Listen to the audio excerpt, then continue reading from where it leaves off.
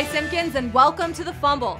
Huge fight weekend, and we're bringing you the highlights. Triple G strikes again, and he kept striking until he knocked Dominic Wade out Saturday night. Golovkin KO'd Wade in 2 rounds. He landed 54 of his punches and knocked him down 3 times. That win took all of about 5 minutes, which is actually funny because in February, Dominic Wade said Gennady was a basic fighter and not Superman. Well, Dominic, he may not be Superman, but he was definitely your daddy Saturday night.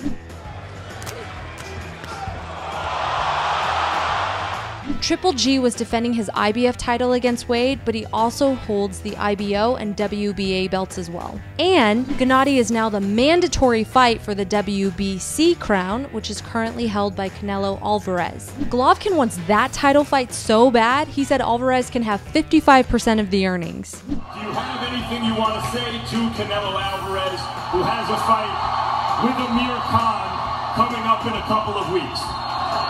Doesn't matter who wins, just give me my belt. Hey, I need my belt.